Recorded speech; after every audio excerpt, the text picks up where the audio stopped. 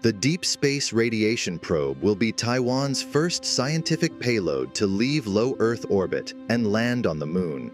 With the Artemis program and multiple lunar return missions, as well as the need for infrastructure for long-duration stays, understanding the space environments for Earth-Moon transfer, lunar orbit, and the lunar surface has become crucial.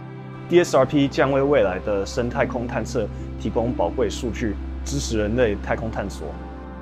DSRP is a 0.3U payload mounted on the exterior of the ispace Resilience lunar lander for Hakuto-R Mission 2.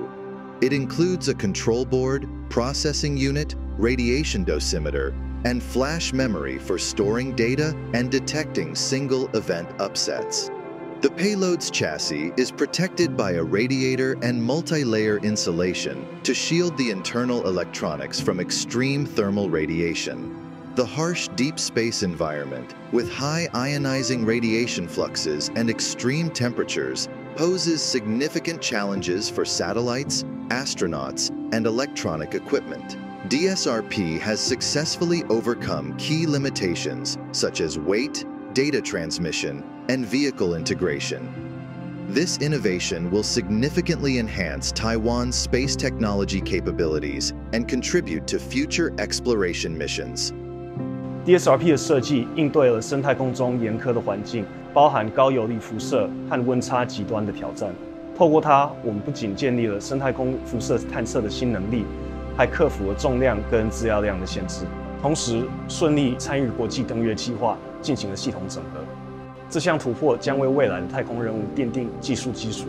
As countries return to the Moon and commercialize space services, the ability to design and implement deep space vehicles is becoming increasingly essential.